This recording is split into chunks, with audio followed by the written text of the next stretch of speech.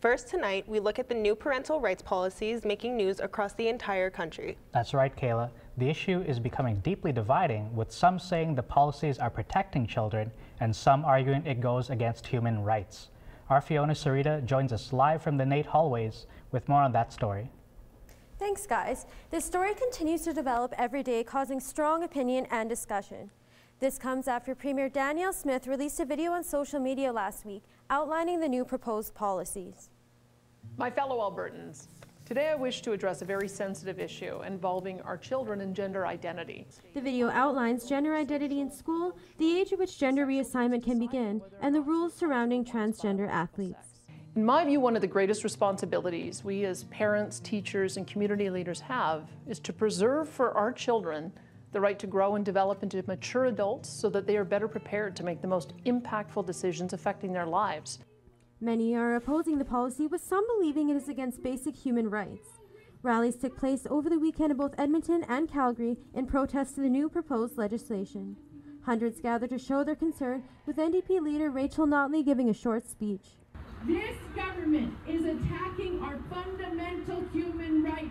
According to the policy, minors 15 and under will need parental consent if they wish to go by a new name or pronoun in school. Those 16 and 17 will not need consent, but the parents will need to be notified. Some are concerned this will lead to an unsafe environment at home if the parent does not agree with the decision. A school walkout in Leduc also took place Wednesday morning. It's magical to watch from the sidelines and to see these kids organizing together to use their voices in a very democratic way. Lexi McFarlane is a play-by-play broadcaster for the hockey teams at NAIT. They identify as gender fluid and also share some concerns. I think what it should be is that the minor should have most of the say in it, especially if they're on the adolescent side of childhood. Others praise the policy, emphasizing the relationship between a child and their family and a parent's right to know what is going on in the classroom. Premier Smith really needed to do this. And the reason is that there's been escalating tensions going on. Now, if she were to let this continue without restoring the trust of parents, then we would see very large problems in our school system. Now, it must be said that these policies are not finalized yet. They are set to go through the legislation process in the upcoming fall session. The Premier says that consultations with the LGBTQ community will continue in the meantime. So Fiona, this news has made it all across Canada, is that right? Yeah, Kayla, there have been many protests and counter-protests outside of Alberta as well, including many in Ontario, where the Premier visited this week. The news has also attracted the attention of the federal government as well. Prime Minister Justin Trudeau says that these are the most anti-LGBTQ policies in the entire country and is an attack on vulnerable youth.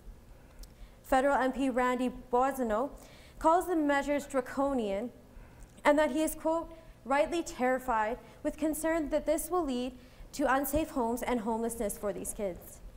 And what about the news regarding sports? This is impacted by these policies as well, right? Yes, absolutely.